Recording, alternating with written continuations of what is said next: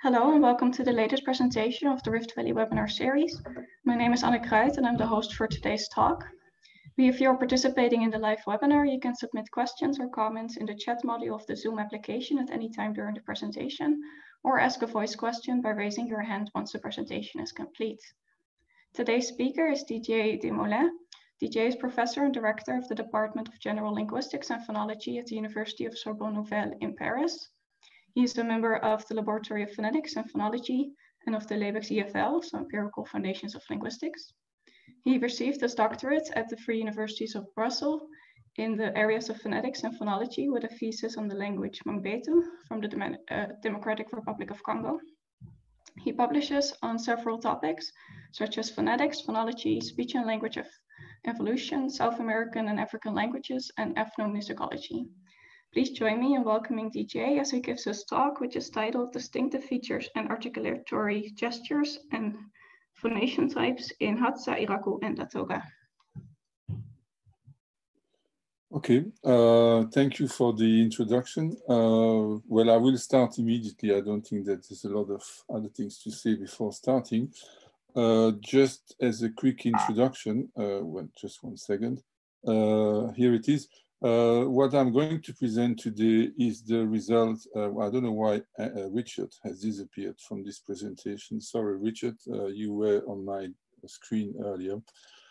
This is the result of field work that has been done this year in February with Martin, Andrew Harvey, Richard Briscom, Alain Guillot, and Roland Kissling.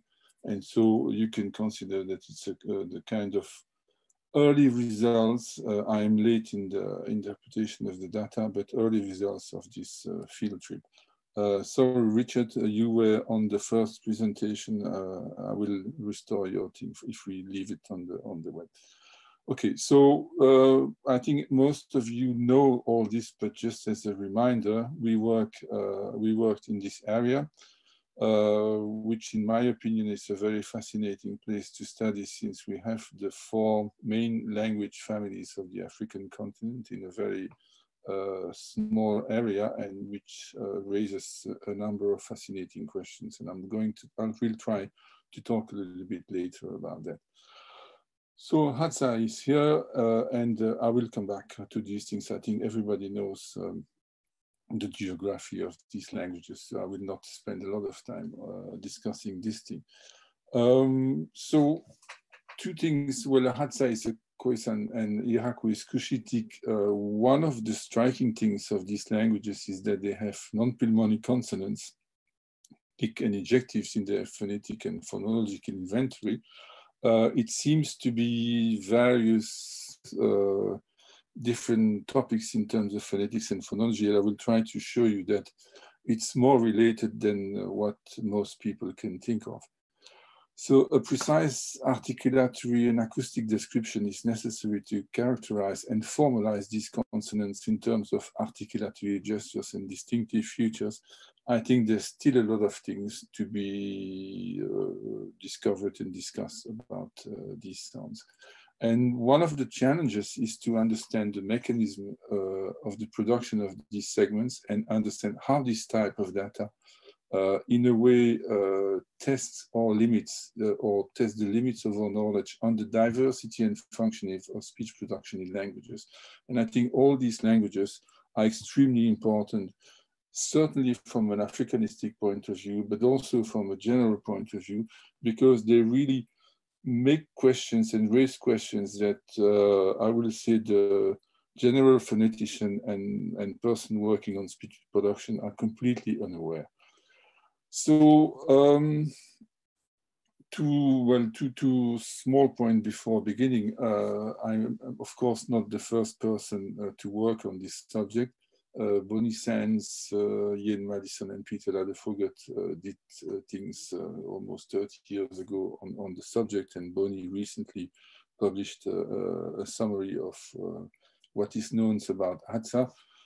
They describe Hadza with 9 clicks, while Kirk Miller suggests that there are 12, if I understand well what Kirk Miller has done. And we might even suggest that there are 13 clicks, but this is an open discussion that we can have later. In fact, clicks have two types, sorry, there's a missing word.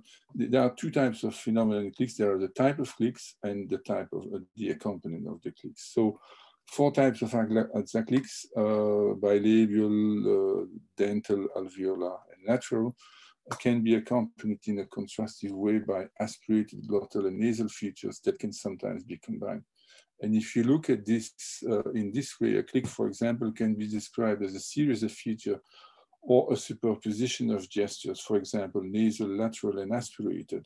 It is, strictly speaking, from a production point of view, not the combination of various symbols. This is the superimposition of various gestures. And I think this is very important because it raises a number of issues if you want to discuss aspects of articulatory phonology or other things in terms of speech production. From an acoustic point of view, clicks can be described with 2 features, grave and acute, abrupt, noisy. This is a proposition that was made some time ago by Tony Trail, and I think this is, in my point of view, and certainly from the acoustic point of view, one of the best that has been done so far. For example, dental and alveolar clicks in Hadza, they are grave and noisy, and in the case of the Hadza, it's abrupt. The lateral click is grave and acute. It gives a lot of information, and we will see that later with a number of examples from spectrograms and acoustic data, that it allows to describe quite precisely the clicks in terms of acoustic features. The description, and this is of course deduced from examination of acoustic spectra taken at the click release, and you will see that very quickly. So the goal of today's presentation is to describe Hadza clicks in terms of gestures, and this includes a measure of time, of course. It doesn't mean anything to talk about the gestures if we don't introduce the time aspect. We want to check and establish the accompaniments of the different clicks, and one of the interesting questions that we have also, that we haven't been very far in that question, but that's an important question, is that what are the similarities and differences with the clicks of the Southern Khoisan languages? And we will see, starting from Trail's point of view of describing clicks in terms of acoustic features, that we have a way to compare both types of clicks. One of the questions that was open when we went to Tanzania in February is that, are there aspirated clicks in Hadza? We want to evaluate the acoustic similarity between clicks and ejectives, and I think there's a lot of things to be said about that. And another thing that has been, in a way, discovered between brackets, but certainly that we became aware of working in the field, is what is the difference between labialized ejectives and labiovelar approximant. For example, if you look at the, I should have superimposed this symbol here, but if you compare the two, are they similar of different gestures? And you will see that there are some little surprises around that. So what did we do? We used every possible instrumental tool. So I'm a phonetician, basically. I'm a linguist too. I pretend that phonetics is linguistics, even if some people doubt that phonetics is linguistics. We've been using every possible tool that we use normally in a laboratory to make the studies that we have done. So you have here, I think you could concentrate on this image here. We have a tool that's called EVA, for Évaluation Vocale Assistée in French, that allows us to measure simultaneously, when it is possible, the acoustic signal with the microphone here, the oral airflow with the mask that's put here, nasal airflow, and sometimes intraoral pressure. We can connect also an electroglottograph to this device that gives us acoustics, EGG, and 3 aerodynamic parameters, which give us very nice data to understand how this phenomena work. We have the same tool that's presented here. We have also used a high-speed camera that allows us to record up to 300 images per second, and I will show you a few examples of data recorded with this camera. And what else? Well, we've done some palatography, but personally, I'm not very happy of what I did. I take full responsibility of that, and that some of the data are usable, but I think we should redo part of the data. So if you want to see how we measure vaginal pressure, usually I make the demonstration on myself, taking a little tube that you pass the tube to your nose behind the velum, and that allows you to have a measure of pharyngeal pressure, which is one of the most robust features that we can have to study speech production. It is not the most joyful thing that you can do in the world, but it doesn't give pain, it doesn't hurt the subject, and usually to be in accordance with standard ethical procedures, we're not allowed to do that ourselves. So usually I show to the subject how it works. I ask them, do you want to do it? If they say yes, they try to do it on themselves. And if they feel uncomfortable or they don't want, they want to stop, they stop, and we just take only the oral and nasal airflow. So here you have the EGG that most of you probably know. So, well, these are some of the phases of the recording. So let's start to look at a small reminder about click articulation. If you look at the alveolar click production, just as a reminder, you have a double contact, anterior and posterior. During this double contact, you have an expansion of the cavity between the two contacts, which makes that this cavity here increases and pressure becomes negative compared to atmospheric pressure in this cavity. And if you release the front part before the back part, then you do, and you have, in this case, the burst of the click appearing. So at the release, atmospheric pressure is higher than the pressure inside the vocal tract. And it's true for all clicks. So to come back of what Trail and Reiner Vossen have done, if you look at, and I will use that as a base to compare the clicks that we observe in Hadza with some of the southern click languages, you have an articulatory description where you have labial clicks, labial laminal dental, apical alveolar. We have a small thing in French that I have to correct here. Apical alveolar lateral and laminal lateral. So this, you have the place and the part of the tongue that is involved. And acoustically, we come back to what Tony has done. So you have grave and acute and abrupt and noisy, and it nicely helps you to categorize the alveolar click compared to the lateral click and the palatal click compared to the dental click. So it is pretty easy to characterize clicks in this way. And the question was, can we do the same thing for Hadza clicks? And you will see that there are at least one difference for that. So click acoustics, clicks are consonants that have a unique source, as most of you know. It's the velaric airflow. The result can be a type of impulse source and or noise, since you have acute and noisy clicks.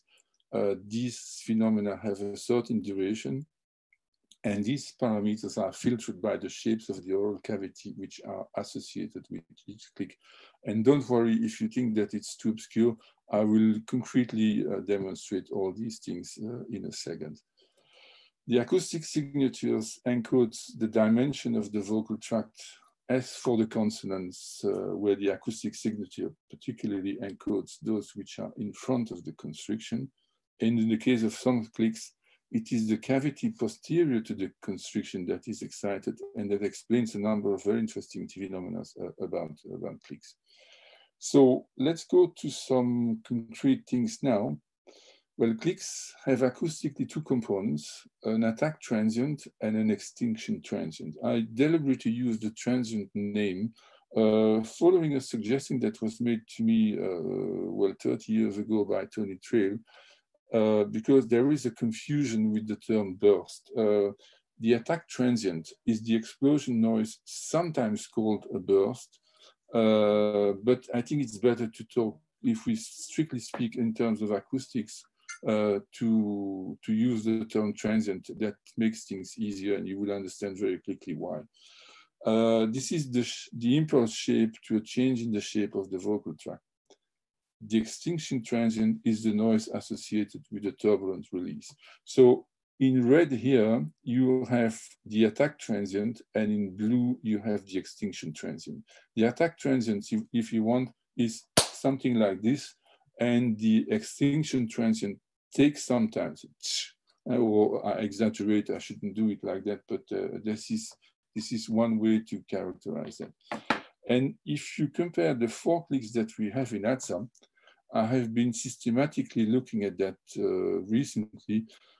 One of the interesting thing is that if you look at the waveform shape at the release of the Hadza clicks, you have different patterns, and that will be very important when we will compare clicks with other sounds later. For example, the bilabial click that you will hear and see in a second, that is, well, in a way marginal in Hadza, but it's interesting to look at the way it's produced. Is a kind of noisy release with some kind of aspiration associated to that. This is intake of air in that particular case. The dental click is having this increase and decrease of in the shape of the audio waveform. This is typically an alveolar click, and this is the lateral click, which has a sharp release, but takes some time to be completely extinct.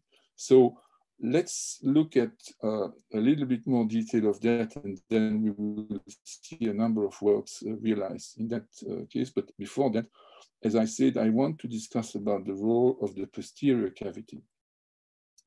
If you look at very carefully at these spectrograms, so you have here the audio waveform in blue, and you have the spectrogram on top of that. And if you look at that, you have, in each case, you have a kind of a rising resonance that here, that is going, that makes a little curve. It's less prominent here, but it's quite obvious here, and it's very frequent. So why does it happen, and what does it mean? And in fact, it is acoustically something very important to identify the type of click, and also to identify what's come after the click release. So if you have this kind of click here that is dental click, a dental and glottal click, what you have open velum and closed glottis, and with some slight frication. So you have typically this kind of release. You have the velum and the glottis closed here. You have it's a little bit more flat here, but it's not noisy at all compared to that thing here. And the open velum and closed glottis give you a slight frication here. So this is quite typical of these things. And we will now, just in a second, see systematic examples of that. But for the moment, I still give the principles. 3 types of accompaniments go with click. You can have laryngeal activity, well, glottal stop, laryngeal, voiceless laryngeal fricative, or voice laryngeal fricative. In the oral nasal process, you can have a number of phenomena of this kind, and we just look at now the nasal vela that can be voiced or voiceless. You can have some pharyngalization, and you have place and manner of the back release that can be of this kind. So this is symbolized in this position at the back part of the vocal tract. I have done that with a palatal click, but I could have done that with other clicks. One important thing to understand with clicks is that you have a simultaneity of gestures, and it means that you have little co-articulation in the case of clicks. And I think this is an important issue. I don't want to say that there is no co-articulation in click languages, but there is little co-articulation. I think everybody could agree on that particular point. And what I mentioned earlier, if you make, for example, a palatal click, you can make the palatal click simultaneously with the this kind of laryngeal activity, the release can be of this kind, and you can have at the simultaneously to some kind of nasality, can be nasal or not. And so all these things are not sequenced in time, they are simultaneous. And that is an important thing for this. So the anterior articulators, apex and tongue blade, we have moves at different speed with the clicks. There is a difference between the apical clicks and the lateral click, where the tongue blade extends backwards during the production before the release. And I think this timing factor is something that is usually neglected, but it's very, very important to understand a number of these phenomena. So the movement of the back of the tongue is slower for aspirated clicks compared to non-aspirated clicks, for example. And it is measurable and it is quite easy to demonstrate. For noisy clicks, the dental, the bilabial, and the lateral click, after releasing the anterior closure, there is an initial increase in loudness, which increases to a peak and then decreases. That is the shape of the audio waveform that I showed you before. And this is a measure of how quickly the anterior part of the tongue moves away from its place of articulation. And again, this has very important, this is very important to understand the variability of clicks. One of the things that I will not discuss today is the variation in the realization of clicks. And that should be another discussion for another day. But if you look, for example, we made recordings with 10 Hadza speakers. And if you look, for example, at the realization of any kind of click made by any of our Hadza speakers, if you look at the audio waveform and a spectrogram, you could think that this is not the same phenomenon that you are studying. In fact, these are all, for example, lateral or alveolar clicks. And there is a very important thing to understand in terms of variability with clicks. And this is, if you don't take into consideration this timing aspect, this timing and time aspect of the movement of some part of the tongue, you will not understand why the variation is what it is. And by taking that into consideration, what seems random variation becomes quite obvious. So these are for the general things. Hadza clicks, I am not the most expert person, of course, to talk in Hadza clicks. I consider myself as a beginner in this area. But for all those of you that want to see data, here are some data. This is an example of the bilabial click. We have dental click that can be glottal, aspirated, nasal, or glottal nasal. Same thing for the alveolar click, and same thing for the lateral click. And here are a number of examples that I took from the data that were provided nicely by Andrew and Richard. And I have taken into consideration Kirk Miller's transcription for that. So this is not my invention. I'm just trying to follow what others that I consider more expert than me have done before. And so here you have the combination of several clicks in the same word. So let's look at data. I think there's nothing more boring to hear than hearing a phonetician talking about general things. So let's look at data. For example, if you listen to the bilabial click here, this is produced by a man.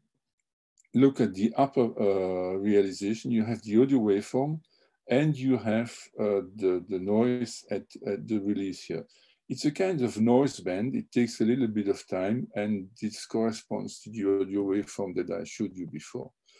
There is one interesting thing that demonstrates that there is an intake of air, and that shows you that you have, this is the noise produced by the click, but you have also some kind of whistling effect, since the lips are not completely pressed at that point in the beginning. You have some harmonics that are present here that typically represent the things when you whistle, and when the cavity increases, you have a lowering effect of the harmonics here. So these are two realizations of the same click in two repetitions produced at 2-second intervals by the same speaker. So these are not two different speakers taken at a different moment. So if you look at that from acoustically on a spectrogram, you say, well, these are two different things. It is the same thing. And what we have to understand is exactly what happens. So one way of doing that is to take that with a camera. And here is a realization of the bilabial click. It's easy since it slips and it's external to the vocal tract.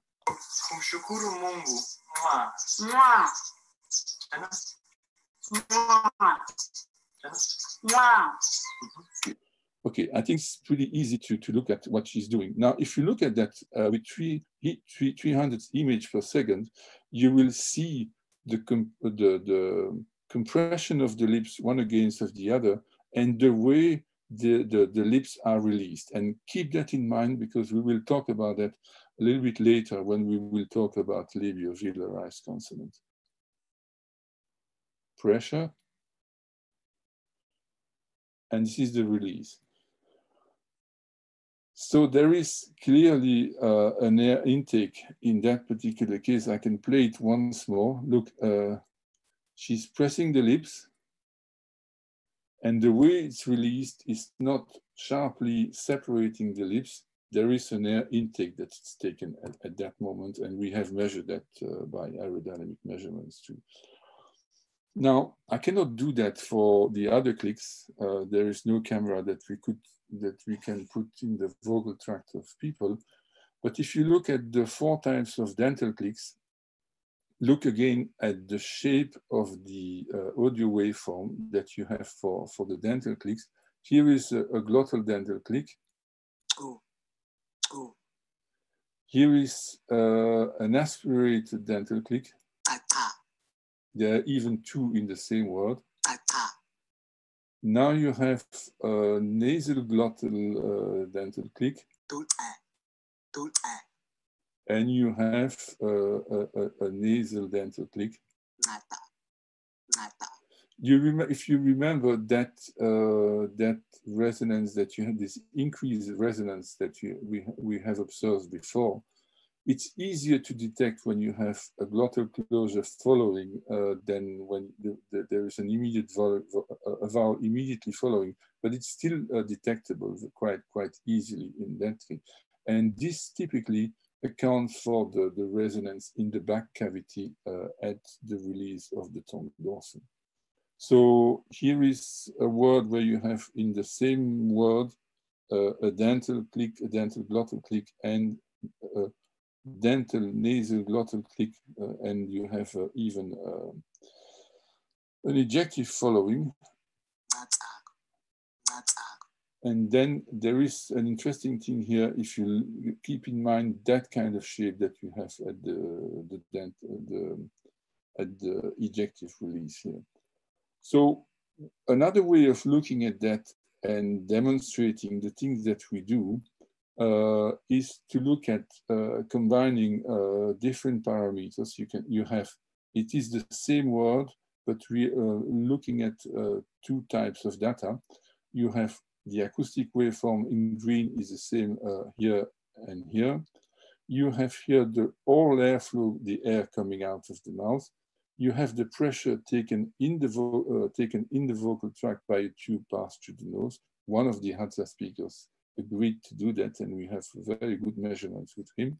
And you have here a measure of the electroglottograph that gives you the resistance at the glottis. So basically, to understand the principle is that when you have a peak, the vocal folds are in contact, and when you have this part low, a low peak, the vocal folds are open. So here is a way to look at that. If you want to, maybe one good way to look at that to start, you look at the voice laryngeal fricative here. You can see on the audio waveform that it's voiced, and you can see that the vocal folds are vibrating here. So there's this up and down movements. So here, when you have what we call, I think, stupidly in phonetics in general, that is nothing, I think it's a century that everybody calls that aspirated, and is the contrary of aspiration, in fact. But you have this thing here, you have an opening of the vocal fold that's detectable here. And you can see that there is a low, a negative oral airflow that corresponds to that opening. So just to show you that, we can very precisely describe the sequence and the timing of articulatory movements by doing that. I will make the presentation available to everybody and be happy to discuss with anybody about these things and do more things if you want in the future. Let's go to the alveolar click now. For the alveolar click, I think this is the sexiest click that we can find. So I love to do that for my students because they are very excited when they hear that. Okay, that's pretty obvious. You have, I would say, I call that modal because there is no particular complement. Here you have some aspiration. Slight aspiration, that's noisy, but you can detect it. You have a glottal alveolar click, and you have a nasal alveolar click.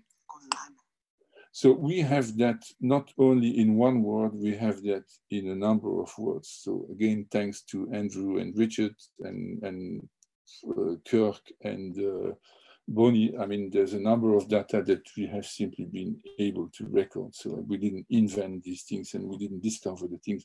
We've been just following with some equipment what others have done before us. And it helps to discuss a number of issues like the aspiration and these things, but we can leave it that for the discussion. Again, an alveolar click, a glottal alveolar click combined with some ejectives that we have in Hadza. It's very interesting, again, to look at the shape of the audio waveform when you compare the thing here. So if you just compare this one here and this one here, this is a kind of weak realization of this one, but we can come back to that later. So you have the lateral click. That's what I call the modal, and you have here the aspirated. The aspiration is quite obvious in this case, and you have glottal nasal, and you have again this, increase of the back resonance here, and you have nasal aspirated, and again with this increase here. So just as the other examples, I combined realization of lateral clicks with an ejective in the same word. If you hear it, and if you look at the shape of the audio waveform, there are some interesting common features between the two. So again, to illustrate the thing, if you want to have more detail on the coordination of these things, and don't be impressed by phoneticians. Phoneticians like to brag by showing some nice data, but in fact, these things are pretty easy to understand. You just have to take a little bit of time, but that helps to understand how these things are time coordinated. And I think for linguistics description in terms of phonetics, phonology, certainly in terms of phonology, and probably for other issues in the description of the languages, it's very important. So you have here a lateral aspirated click. You can even hear listen to the resonance of the mask the guy had on his mouth. So you have here in blue here and here you have the oral airflow. In green you have the acoustics. This is the EGG and this is intraoral pressure. So what's interesting for us now is this particular thing here. If you have what we call aspiration, you have negative airflow, and you can see that there is a lowering, a low movement of the EGG waveform. So this is a phase where here the vocal folds go in contact, and the contact is gradually released and you have a wide opening that accounts for the negative airflow that you have here. It's even easier to look at here, in fact. So all these things can be precisely described by using the equipment that we have been using. And the goal is to help to refine the descriptions of the phenomena that we study in these languages. Just one slide about that in passing that is very interesting is that clicks, if you look at that from the production point of view, it is a kind of a biomechanical movement similar to swallowing. And the inverse movement of swallowing is what we found with ejectives. So at least from the biomechanics, there is a link between clicks and ejectives. And you will see a little bit later, I think that we can say probably more than that based on the data that we have been recording. So in fact, clicks would be in that case and ejectives also new use of movements initially not intended for speech. This is for long historical perspective that don't interest people who describe languages, but that helps us to understand how these things are working and why some of the things happen. So you have, in that case, a kind of specialization of movements for communication purposes. And if you want to look at externally at click movements, we have one of our Hadza friends that participate to the experiments. He has the oral airflow mask on his mouth, and you have the EGG here. And look, it is a beautiful example of the vertical movements of the larynx, they're going up and down, that we found with clicks and ejective. Listen to that. Ambaye mekufa ni ndogo hintri. Secondly, Tupite kwa kugusa. Sasa mti kubwa. Ako.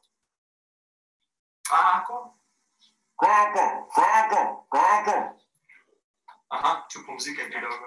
So the very interesting thing in here is that it is not very common to be able to show this kind of data, because with the Iraqw speakers that we've been recording in the same field trip, usually what was going on is that the larynx of the person was moved, the EGG electrodes were staying in place and the larynx was going up and down, but that was not moving. In that particular case, there was a common movement between the EGG and the larynx. This is the thyroid cartilage.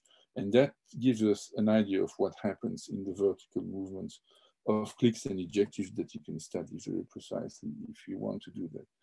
So coming back to the trail data for the acoustics, you have the 5 clicks that you have in Kong, so these are based on this kind of spectral analysis that was done by Tony Trail. And Tony made this description of abrupt and high frequency, so abrupt and acute, if you want, by looking at the spectra that we have here. For example, if you want to look at the alveolar click, it is considered as a non-abrupt or a grave click, and you have for example, the lateral and the palatal click that are considered as acute or high frequency click because there are higher frequencies during their production. And so we come back now to one of the questions that I had at the beginning of this talk. This is the comparison between the and the Hadza click. And what interests us is the things that are underlined in red here. So if you look at the dental and the lateral click that we have in the language that was studied by Tony, and we have the Hadza click, the lateral click is non-abrupt and it's grave, it's non-high frequency if you want.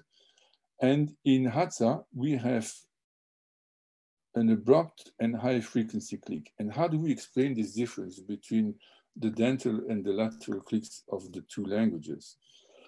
One possible way to explain that, and I think that mechanically it makes complete sense, is to say that the lateral click could be a lateral version of the palatal click. And so historically, we could have that kind of process. That should be demonstrated by comparative data. But certainly, this is one point that we could look at. But acoustically, there is a difference between the lateral click that we found in Southern Khoisan languages and in Hadza, and that is an interesting issue to look at, and we have more work to do that. What we can do to look at that is to compare, for example, dental and lateral clicks. I will make some comparison and show you what we can do to understand that thing. So here you have a dental click. Okay, and you have a glottal nasal, and this one is glottal nasal too. I forgot to write it. So you have dental glottal and nasal, and you have lateral glottal and nasal. In the two cases, remember this shape that we had on the audio waveform here is rising, falling, and you have a kind of band noise in the thing here. The peak in frequency is low. Don't worry about technical details. I mean, this is just enough to look at that for what it shows. So the red line here shows that you have a peak around 1000 Hertz, and here you have between 3000 and 400 Hertz. So this one is high frequency and this one is low frequency, and that corresponds to what we have here. So low, non-abrupt and grave, and you have abrupt and non-grave, and that is exactly what we have here. So if you look at that, for example, the aspirated dental and the click that we, and the, I should have also put that here, the dental aspirated and the lateral aspirated. Again, you have low frequency emphasis and high frequency emphasis that acoustically make the difference. And again, look at the shape of the release on the waveform. And there is some conclusion to be taken about that. And if you look at the alveolar click, for example, you have in the two cases that you have here and this one, the emphasis is on low frequency. It's just slightly, it's above 1000, but below 2000, and it's around 2000 Hertz.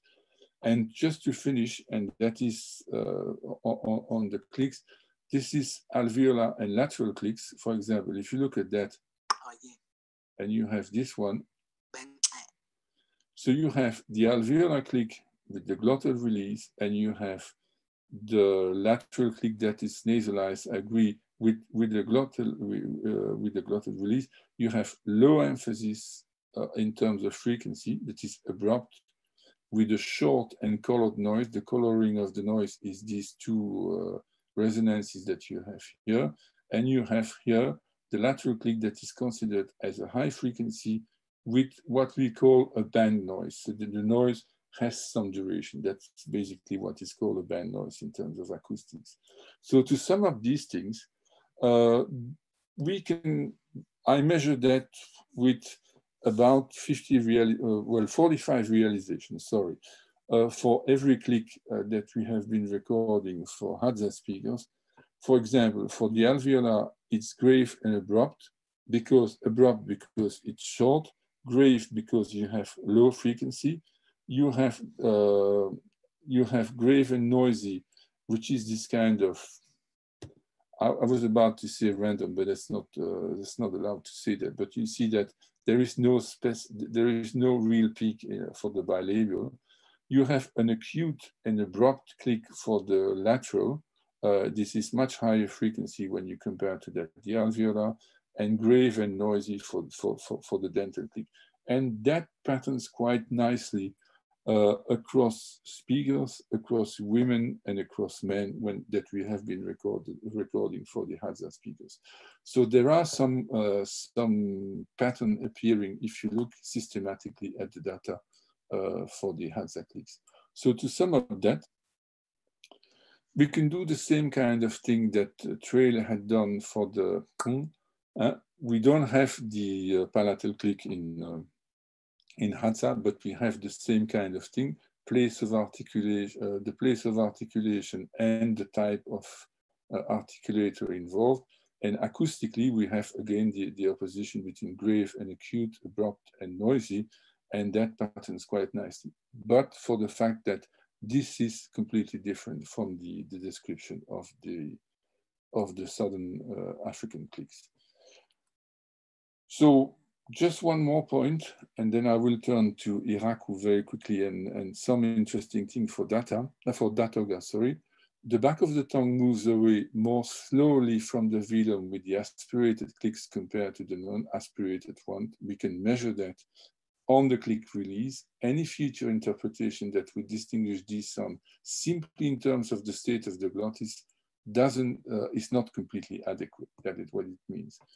All the segments discussed require to account very precisely for the relative coordination of articulatory movements, the adjustments of the larynx, and the movements of the velum, which control nasal flow. And these coordination specifications are not directly related with phonological future. And that is the point where I wanted to take you. You can take the technical detail for what they are if you are interested or not by this. But I think there is no better demonstration that the coordination specification that we observe for the phonetics of clicks in Hadza is not related to phonological future usually used. And that is something that we should be aware of. It's not a way to say phoneticians are right and phonologists are wrong. It is just to say that it is incredibly more complicated than what we can think of. It has important consequences for historical perspective, and it has important perspective if we want to compare languages with one or the other. And I think there is a huge field to be explored that is virtually not explored at all. And the contribution of these languages, both in terms of generalities and specific things of Khoisan languages and languages of the area are important to look at. Sorry, I'm mixing things now, but I think this is very important to look at this issue, because Tony Trail, in a paper that he had done in 1980 with Peter Ladefogel, was already observing this kind of stuff. And they were both saying, we have nothing to say about that, but that should be explored. We are now almost 50 years after, and we still haven't said anything about it. And I think that by relying on what people do in the field, what phoneticians can look at, by putting everything together, we can start to look at these things that will bring better descriptions and better understanding of the speech production mechanism in humans. That's the way I view things. So to conclude, links between clicks and ejectives. One of the observations that we have done is that the lateral click has a similar articulation to that of the palatal-lateral ejective that you have in Hadza. And this palatal-lateral ejective in Hadza is in fact a variant of the lateral click that you have in Iraqw. So there is a clear relation between the two. And for example, if you look at the correspondence with dental glottal click and the affricated alveolar ejective, the click has velaric initiation and the ejective is produced with the glottalic initiation. And this relates this idea that you have swallowing type of movement for clicks and ejective type of movement. And by understanding how these things are working biomechanically, it suddenly makes sense to look at things that you say, well, this is an ejective, this is a click that has nothing to do. In fact, it has. And the better we understand how it works, the better we understand how this variation pattern in these languages. And so if you look at just one example, no more than that, if you look at the coordination, at the comparison between the lateral click here, and you have the lateral ejective that you have here, this is an Hadza example, look at the shape of the audio waveform in both cases. It is a little bit sharper for the lateral compared to the ejective, but it's the same pattern.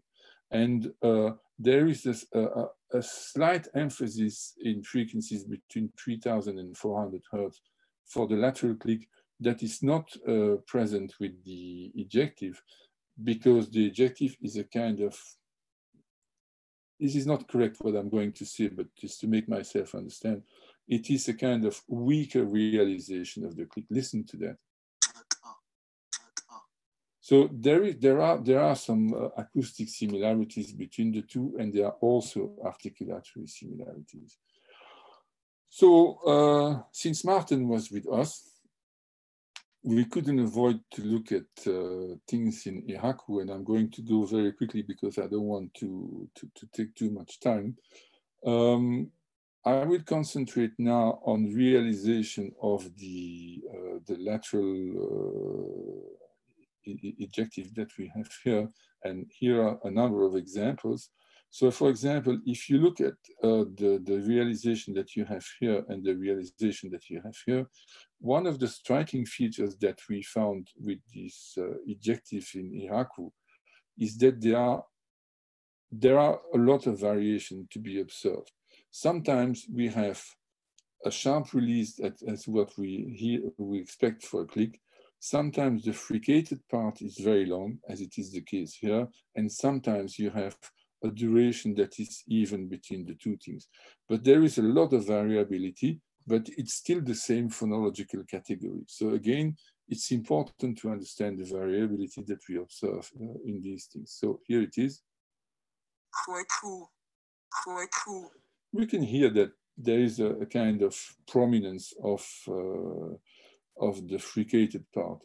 And we can look at that with internal air pressure taken by a tube passed to the nose. All Iraqw speakers did that. They were heroic and they should be acknowledged for that. So these are two realizations of the word by the same speaker. And here I have to say that there are things that I cannot explain and that we still have to understand. If we look at, for example, we have intraoral pressure during this ejective it goes above 330 hectopascal, which is about 3 times the value of what we could say a stop in English or in French or in Dutch. And this is one of the things. The second thing that has to be observed when you have ejectives, you have this kind of ballistic trajectory. Instead of having a kind of square, a rectangular increase, plateau, and decrease, you have the larynx goes up, reaches its higher point, and then gradually goes down. This is a very typical signature of what we have for ejectives. The other thing that I cannot explain is this. When we have this negative peak in the EGG, that probably corresponds to some kind of movement that we have with the larynx that I've been trying to explain, but I have no explanation, to be honest. And so there's a lot of things that the Iraqw is bringing that we have to look at more carefully. That corresponds to the pharyngeal part. I think, yeah, if we listen to that, there is a slight pharyngalization here. Maybe it corresponds to that, but we have to look at that more carefully. Look at another realization of this ejective. You have here a weaker frication, a sharp release, and we don't have at all the same acoustic signature for the fricated part. Look at the next realization that we have here. Again, there is a slight frication that is done in maybe even in several phases, but that's the same speaker and that is doing that completely differently in intervocalic position.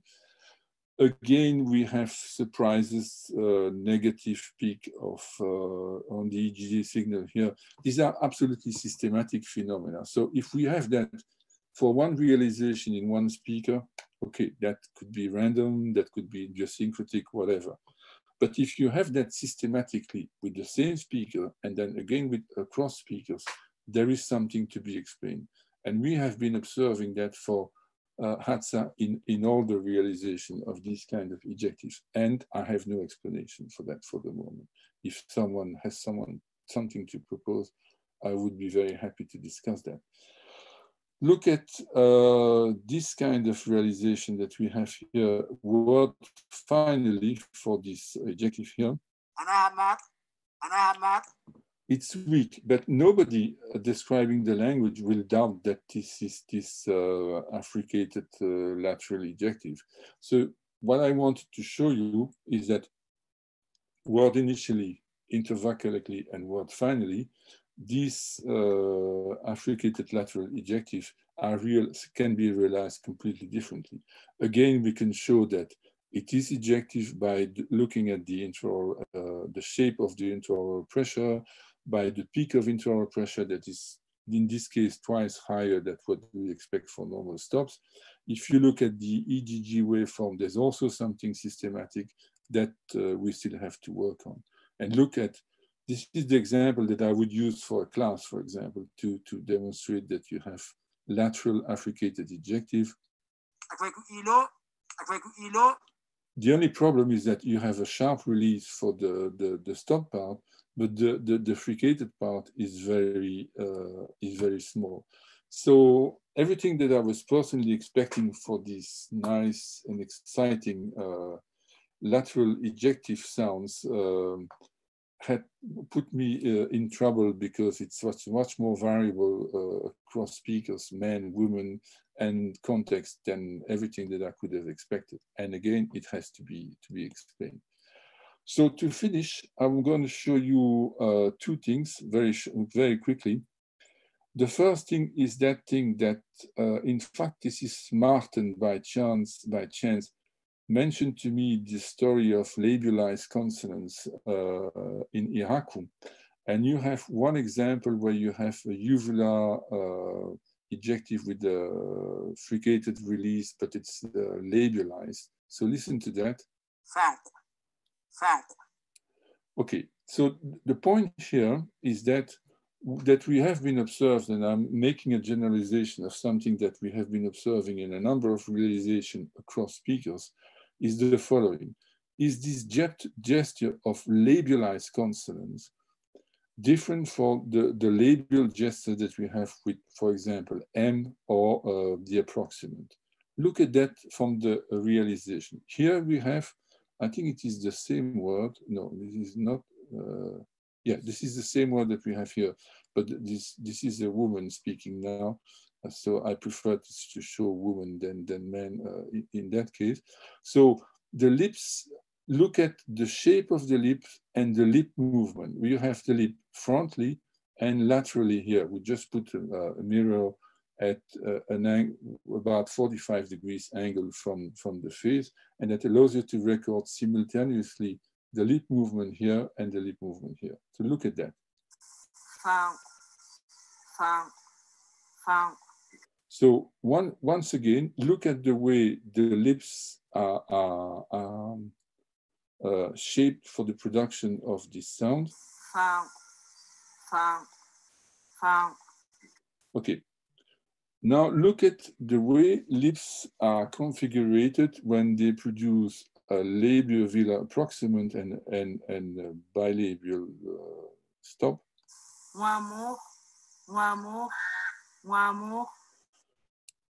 So if I tell you that she is produced, there is some kind of lip protrusion, and the release of the lip is completely different in that case. Okay, so once again, if we come back to a quick example of a labialized stop here, look at the way the release of the stop is made.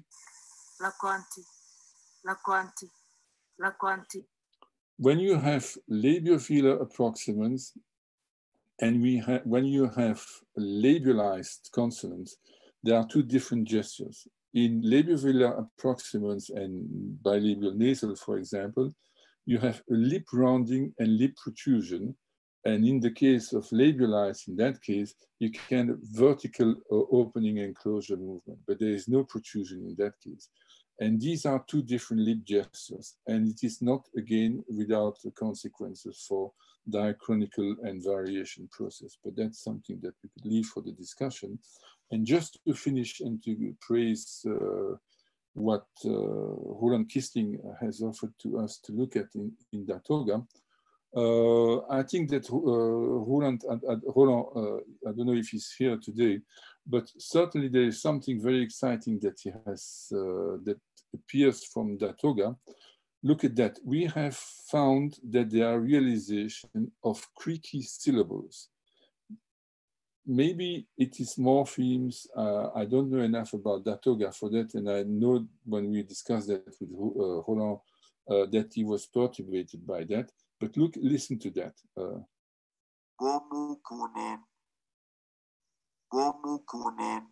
This vowel here is clearly creaky, and you can see that on the up and down realization that you have on the EDG waveform. So, okay, we could say, oh, that is an old man, this is idiosyncratic, so there is no importance. Well, look at that. He has put another syllable at the end of the word here.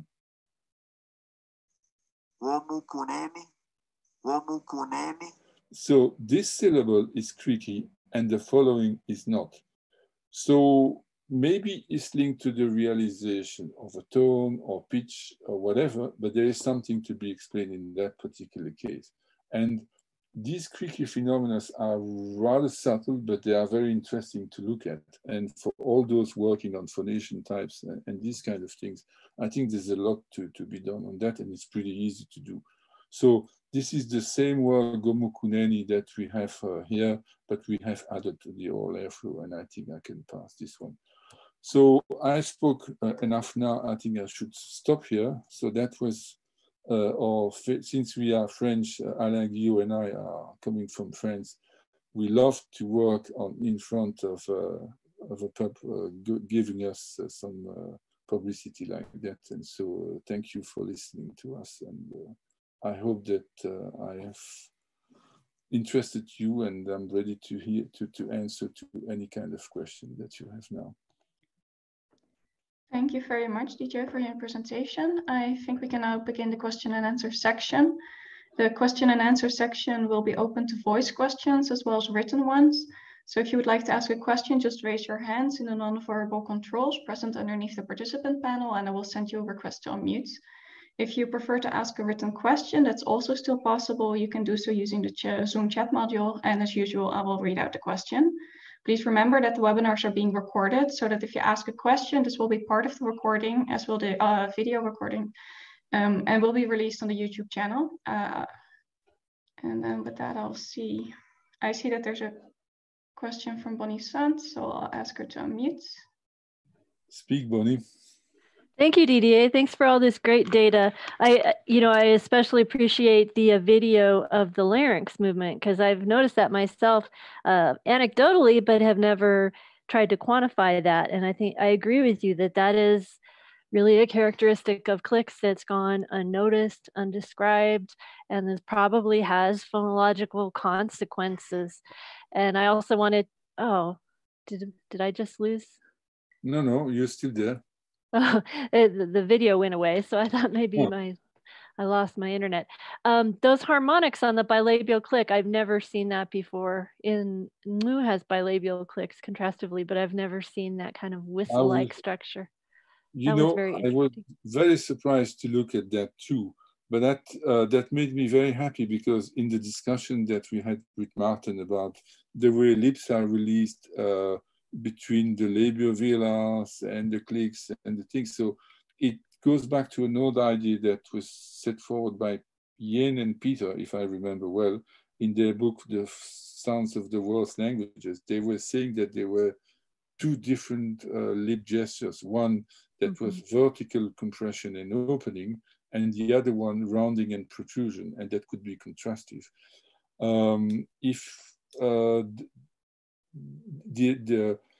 It's just a question of timing and the way of compression. And we recorded all the speakers with the bilabial clicks, and at least for every speaker, I have at least a couple of realization of this whistling thing for the bilabial click.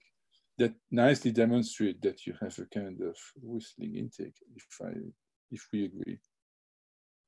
And I don't want to dominate the question time too much, but if we could go back and look at the trail and Fossen diagram with the noisy versus abrupt just for a second. Yeah. I don't know if you can show that while I'm yeah, I will put that. So everybody can look at just that. Just 1 second. This one here, so I have to share the screen. Just 1 second, Bonnie. Okay. This one. Actually, yeah, if you could go back to the one where you have the Hadza clicks. It was a little later. Yeah. Where you show that they're lacking. Okay, this one. Yeah. Okay, so we have that gap with the palatal click, and that's a really interesting suggestion that the lateral could be a version of the palatal, because when we do have fricated palatals, I heard them as lateral clicks. Fricated palatals and ikoka kung, I just heard them as lateral clicks. They are different, but that was my first impression. But what I want to point out here is, so we have this gap in the Hadza system, and compared to other click languages, the lateral click in Hadza is more acute than cross-linguistically. Usually the lateral click has more of a slow onset, a slow rise time to peak amplitude. And then the exclamation point click, the alveolar click, that is also less grave than cross-linguistically. It's closer acoustically to the palatal click in other languages. It's not as dark sounding.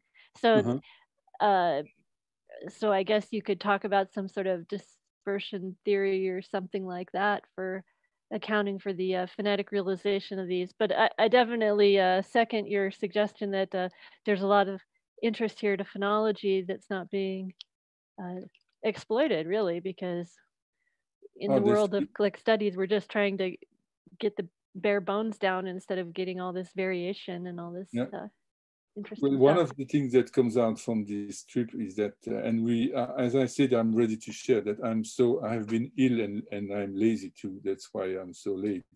But the thing is that I think that if you look at the click realizations between speakers, compare men and women, I'm sometimes feeling very uncomfortable. I said, well, is it really the same phenomenon that we are measuring? So there's probably a lot to be discovered by looking at the variation, as you just mentioned. Okay, well, rather than me keep talking, I'll let somebody else ask a question. Yeah. Well, it's also a pleasure to talk to you, Bonnie. Everybody's down and sleepy now. Didier, it's Alain. Can you hear me? Yeah, okay. I got a question about this feature about noisy and abrupt. Is it the same idea of the feature compact diffuse, or is it a different? Is it the same phenomenon but with another terminology, or is it another characteristic in phonetics? Well, you understand what I mean? Yeah, that's a good question. I have never thought of it. I just we should go back to this Van Jacobson and Halle stuff to see what they specify. I just rely on what Tony and Peter had done, and Tony and Rainer had done that, and the discussion that we had with Peter Ladefoged about that. But maybe we should go back to this compact and diffuse discussion, see if they mean the same thing. I'm not sure. Okay, because if you can see on the spectrum, it seems to be so noisy seems to be like diffuse, and abrupt seems to be compact. Maybe it seems to be the same idea. So I didn't know if it's just a question of what can I say, real difference, or it's quite the same phenomenon. I don't know. I have no idea. I have no idea. I have to check. It's a good remark. But I would rather rely on what Peter Ladefoged and Tony Trail have done that I think that were more accurate than certainly Jacobson. I will not criticize Gunnar Fan, but I believe more Peter and Tony than Maurice Halle and Roman Jacobson for that stuff. If I can criticize Roman Jacobson and Maurice Halle, of course. Okay. Thanks. Thank you. Then I see a comment in the chat, which I will read out. It's from Roland Kiesling. He says, thanks a lot, DJ, for the stimulating measurements of Datooga. I think we should check correlation of the creaky voice with at least 2 other parameters, meaning ATR and tone. He doesn't have many transcriptions straight at hand, but it seems as if the examples to present, the tone is low and the vowel is from the plus ATR set, at least phonologically. ATR and tone, that would be very exciting, Roland. There was something in Lango, it's a language from Uganda, and some of these Central Sudanic languages that we have in Congo had, with minus ATR vowels, some slight creakiness that was observed. So that would go, but that goes with a low tone too. So that completely makes sense, your remark about that. But the thing is that the tone is low and the vowel is from the plus ATR set, at least phonologically. But then it would associate creakiness with low tone rather than with minus ATR vowels. Why not? Do you agree? I would certainly be happy to make some further investigation on that thing. But what you showed me and what we showed us, or the data that we've recorded, are so systematic in that thing that there is certainly something to look at, and that make the things quite exciting to investigate with more speakers. And it's not that difficult to do, because we could do this just acoustically and with an EEG machine, which makes the things quite easy to do. In fact, it's easier to do than stick a tube in the nose of someone, of course. Okay. Then I think I saw a raised hand from Bonnie Sands again, but I think it has gone down again. Well, I was trying to remember. I thought it was Trubetskoy who had taken the idea from Beach, who wrote about Nama clicks in the 30s, who might have started with the grav, the whole acoustic features. But I'm trying to look up the reference here. So that may have been where Jakobsen took the idea from. So we start with clicks and then we circle around back to clicks in the end. Just when you look at the history of phonetics, clicks have been there right from the very start. Yeah. And I think they will continue to be important that way. Certainly. So thank you. I think those are all the questions and comments for today. I'd like to take this opportunity to remind everyone that recordings of all of the presentations in the Rift Valley webinar series can be found on the Rift Valley Network YouTube page, and entries for each presentation are added to the Rift Valley bibliography. So this is the last Rift Valley Network webinar of 2020. So we'll be back after the Christmas break, and when the first webinar will start on January the 13th. With that, I'd like to thank Didier again for his presentation, of course, everyone else for participating today, and I hope to see you again next year.